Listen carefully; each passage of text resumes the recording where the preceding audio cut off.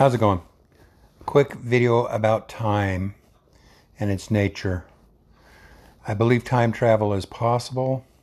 I believe it's been done by human extraterrestrials, possibly human governments on this planet.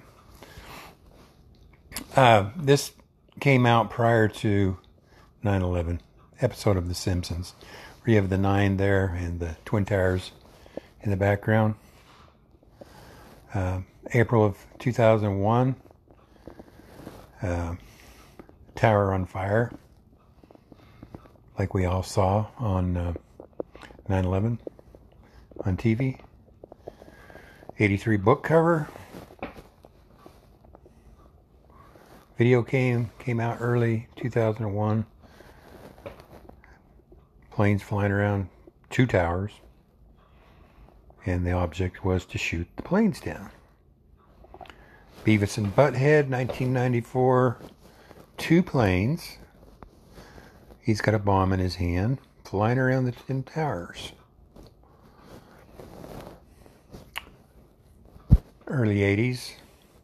Game shows the towers getting hit. Pentagon being hit, was also hit on 9/11. Old cartoon. This band here come out with this in April of band called The Coop, come out in April with this album cover, had to re-release it.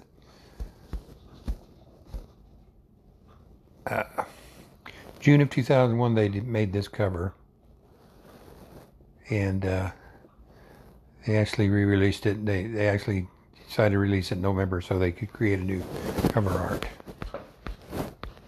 But very similar to what we saw. My point being is time travel. You have a very significant event, but prior to that event in time, several precognitive views or clues were given to us that we didn't recognize at the time, but I'm showing you here. Okay. Old album cover. No one gets out alive. Twin Towers. Terminator. Caution 9/11.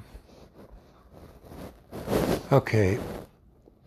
14 years before the Titanic sank, a guy named Morgan Robertson wrote a book called The Wreck of the Titan. Damn near identical description of the Titanic. Ocean liner, not enough lifeboats, steam towers, the whole schmeal. Sank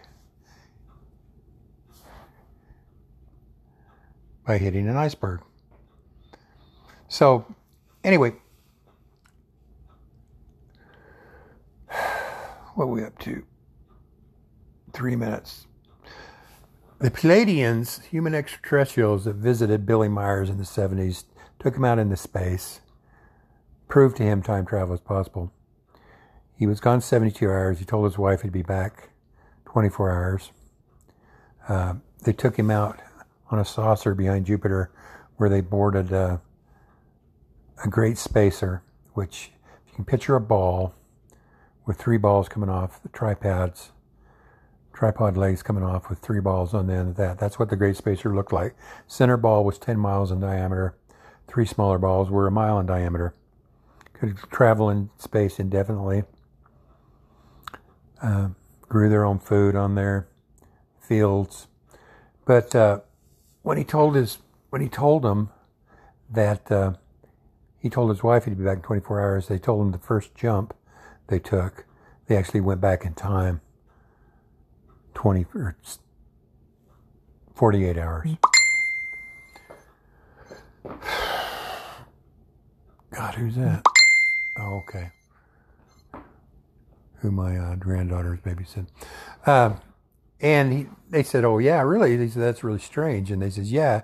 He said, "But I was on Earth doing this 2 days ago, and you're saying right now I'm here, but it's 2 days early." And they said, "Yeah." He says, "We could even take you back and you could talk to yourself." And that kind of destroyed the idea that the world would collapse if you met yourself, if you travel back in time. So anyway, I thought this was interesting. Reality, Mandela effect, it's all screwed up. But I think it's all interesting, so I thought I'd share it with you. Take care.